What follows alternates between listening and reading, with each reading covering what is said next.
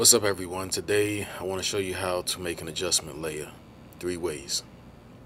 First one, make sure that you're in project, right click, new item, adjustment layer. It defaults to the size of your video, 1920 1080. Hit OK. Bam. Down here, go to new item, adjustment layer, defaults again, hit OK, adjustment layer.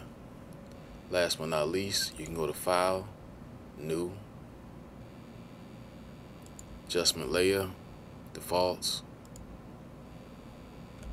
Bam, there you have it. 3 ways you can make an adjustment layer. This video was only intended to show you how to make an adjustment layer.